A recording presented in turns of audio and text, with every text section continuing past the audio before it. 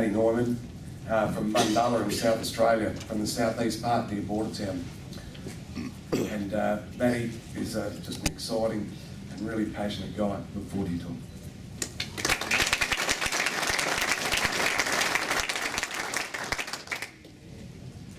Thank you for the introduction, Andrew, and congratulations on the appointments. Good morning, ladies and gentlemen. My name is Matt Neumann, and I'm going to talk to you today about farm-driven marketing. I'm looking at a primary producer's guide to increasing farm gate returns. Some of my fellow alumni suggested to me that my title of my topic would make a good election promise. It's got plenty of hope, but whether it will deliver, we'll find out in about 12 minutes. Before I get started, I'd like to extend my gratitude to my sponsor, Rabobank. Thank you for the support over the last 2 years, and I believe the representative, Steve Kelly, is here today, so thank you, Steve. So just a bit of brief background about our farm. We farm 320 hectares, about 22 kilometres west of Bordertown in the upper southeast of South Australia. 120 hectares is irrigated by Centre Pivot, and I farm with my wife, Janine, and our 2 boys, Ethan and Ryder. Our business consists of about 67 hectares of irrigated lucerne for seed and hay production, a cropping program and a prime lamb operation. And we grow potatoes for the fresh market in a family operation, with 80% going to Coles and Woolworths through an intermediary and 20% to a direct market. And our potato operations have been the focus of my study. So I had a great time studying and travelling with a great group of guys. And you know, what can I say? They're some of the best guys I've ever met, and we put a pretty solid program together. So we had to be productive in every way we possibly could and make the most of our breaks. So let's look at our current economic climate as producers. John F. Kennedy sums it up very pertinently, where he says, the farmer is the only man in our economy who buys everything retail, sells everything at wholesale, and pays the freight both ways. And in the last 5 to 10 years, we've seen increasing and more volatile input costs, with our fuel and fertiliser coupled to the oil price, and also electricity, with prices increasing at 15% year on year. As an irrigator, our electricity costs make up between 10 and 30% of our overall operating costs. So it is quite considerable. Coupled with that, we're seeing a further consolidation in our marketplace. Woolworths and Coles have over 80% market share in retail groceries. And in terms of global revenue, Woolworths is currently 17th and Wesfarmers, or Coles, 18th in that revenue, both bringing in around $50 billion a year. To put that into an Australian context, we equate to about 0.4% of the global population. So we are operating in one of the most consolidated markets in the world. So for suppliers like myself, what does consolidation mean? It means lower returns and tighter product specifications. So to my topic, farmer-driven marketing.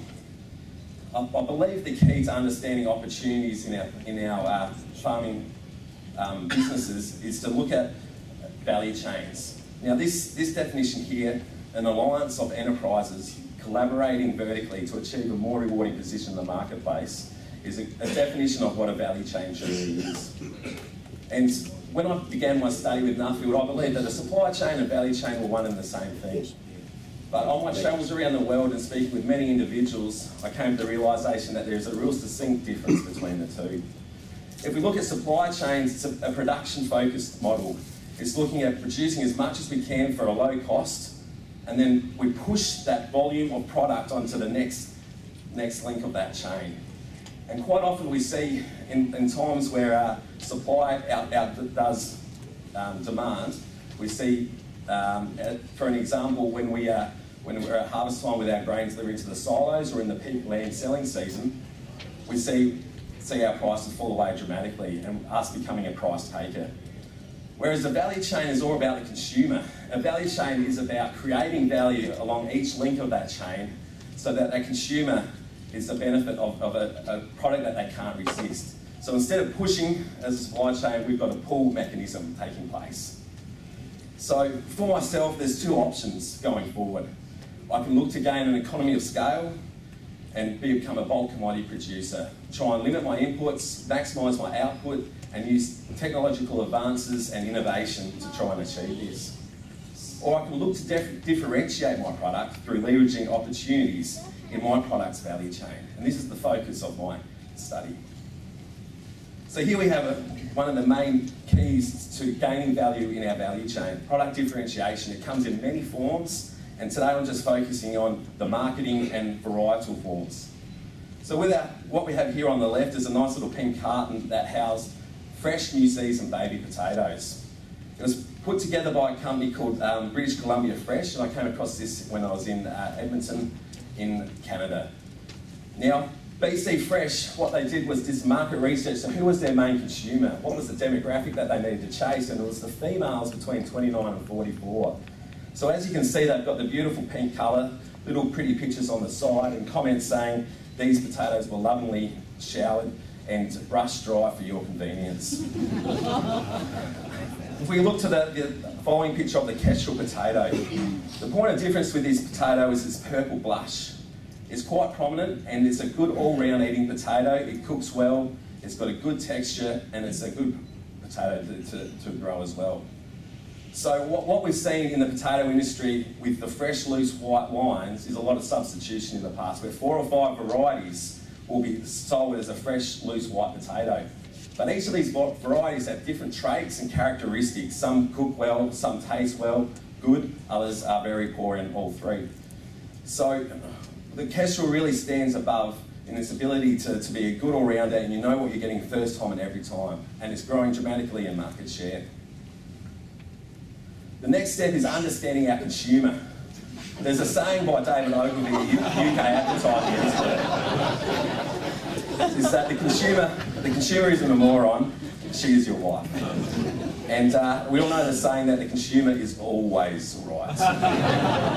So what are some of the trends that we look into when we try to understand our consumer? The number one trend that I saw on my travels around the world was convenience. Our consumer in this day and age has less time to go to the supermarkets to purchase their items. They have less time to prepare a healthy meal for themselves and their families. And wherever I went, the fastest growing product that I saw was the pre-packaged, ready to heat and serve type meal. Second, another consumer trend was an online selling platforms. Web-based marketing systems put together by supermarkets and business as well. And a great example of that was in San Francisco. In central San Francisco, I visited a company called Good Eggs. And they facilitated the transfer of organic produce between the producer and the consumer. That was all done within a 24-hour process. They only took a small commission, and the producer was enabled to put their price on the product of what they wanted to charge for it. Very successful business. Thirdly, another trend is aesthetics is a proxy for quality. And we suffered at the hands of this trend in the potato industry for many years. To give you an instance, last season, between a first grade and a second grade potato, with the only difference being its aesthetics appeal, we saw a price differential of 400%. And lastly, farmers markets are buying local. It is a growing trend. It's grown remarkably in the UK and the US, particularly California, but we're seeing it starting to move forward in Australia as well. Consumers are starting to look for a nutrient-dense product. They want to know the history and about its food safety. And a great example of that was Uncle Henry's farm shop in Yorkshire, UK. A potato grower had gone from growing 400 acres of potatoes down to 40, and instead diversified his income flow by creating a farm shop. He invested over £1 million to set up some outhouses on his farm and create a state-of-the-art cafe. He was selling over 1,300 lines at this farm shop, and the significance in this business was that even in the UK, his closest town was still 20 miles away from him. So people, the consumer, was willing to travel to get fresh produce and to know where it came from.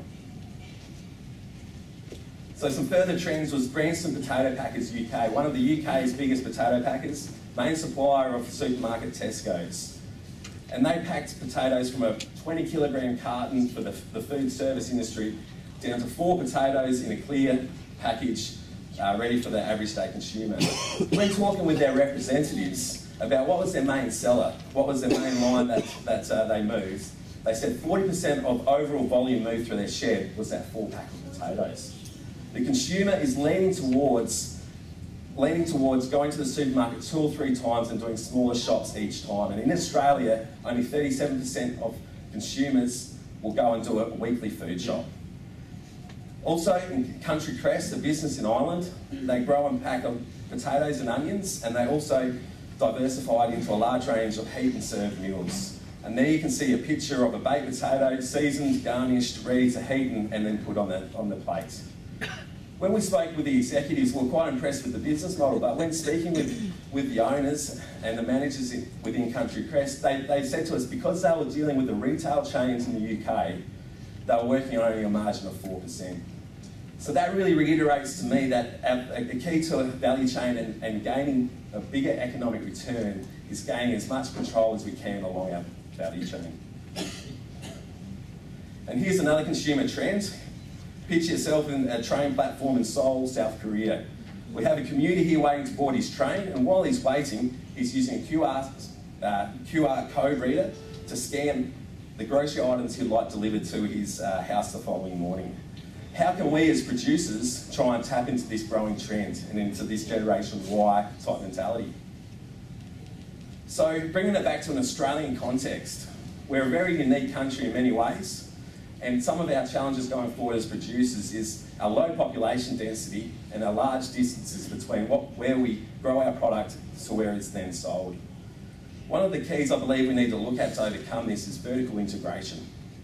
And a great example of this here is British Chlorophyll, part of Blakeney Estates in Lincolnshire, UK. You see the 2 directors up there standing proudly. They've got a great business where with their chlorophyll production, they use perennial grasses and lucerne. Then they squeeze the chlorophyll out, as you can see with the pellets on the bottom picture, one with the chlorophyll still attached and one with it drawn out. And then they on-sell to the pharmaceutical companies and healthcare sector. A very high value product that's exported around the world. Another managed market strategy we can look at is collaborative marketing partnerships, both formally and informally. I really believe as Australian agriculturalists, we've had a competitive mentality that we're all competing for the same in one market. In my opinion, I believe we need to look at having a collaborative approach. How can we work together to offset the consolidation in our marketplace? Whether it's in the form of a joint venture or in a cooperative partnership or even on a larger scale. I believe that's an avenue that we need to explore, and all as producers need to take that collaborative mindset. Thirdly, and perhaps the most riskiest option, is to create a consumer-driven product. And what I mean by that is going out into the marketplace, looking at what the consumers' trends are now, what they're going to do in the next 5 to 10 years, and look where the gaps are. Where is the consumer not getting what they need and deserve? And then it's about creating a product to fill that gap and creating a value chain all the way back to the paddock. This is perhaps, as I said, the most riskiest, but it's got the highest potential of return. And there is opportunities out there to create this type product. So outcomes from myself and my industry is I believe there's a real opportunity to explore new seasons baby potatoes here in Australia. I believe it's an undeveloped market. We have the ability now to maintain yields with new management practices. And with a short growing season, we can negate the heat stress that's such an issue on our summer crop. In my opinion, I believe branding and package size is the key to success for this to succeed. And this type of business model encompasses vertical integration. If it's successful moving forward, you can look at a collaborative structure to maintain supply. And I believe it is a product that's meeting a hole in the market that could meet that hole. So another thing I came across in the back shed of a potato washing facility in the UK was a 3D indoor growing system. Now this system is used to grow leafy greens and herbs and microgreens. It has an ability to grow 80 plants over 8 square feet. It does a full rotation every 45 minutes. And the issue that I think is given it the most potential is an ability to put model systems vertically. I see this as a potential opportunity in our environment for the ability to put a system like this, multiple units in empty warehouse space close to our distribution centres and our end users, negating the effect of freight that our produce to the market and also keeping freshness at a maximum. So I'd just like to acknowledge and thank my family, Janine, Ethan and Ryder, for being by my side and your continual support throughout the last 2 years. To my parents, Eddie and Beth, managing my farm and doing such a great job of it while I was away. To my June-July 2012 Global Focus Program colleagues, it's been an absolute privilege for me to be able to travel with you and talk and discuss the things that we've seen and the experiences that we've had. Thank you. And to Nuffield Australia, to Terry, to Jim, to the board, I'm just indebted to you for the opportunity that and confidence that you've showed in me. And finally, to Rabobank, thank you again for your sponsorship and your continued support of Nuffield. Thank you very much.